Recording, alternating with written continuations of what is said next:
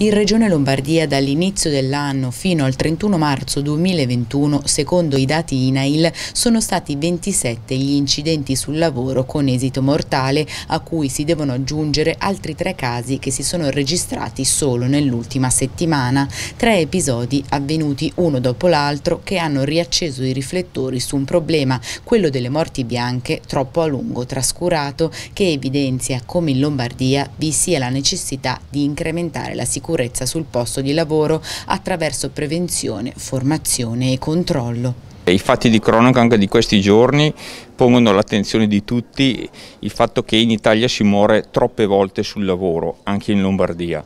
Da qui la necessità di un'iniziativa anche forte che credo debba interessare la nostra regione sotto 2 profili.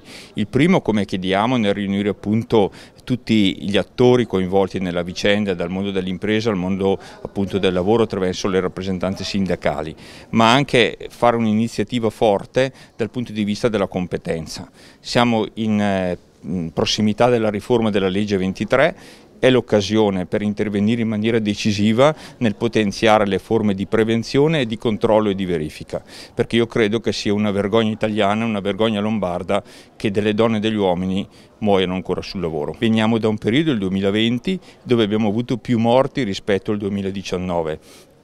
Invece che aumentare l'attenzione si rischia di lasciare andare nel dimenticatoio un fatto così grave.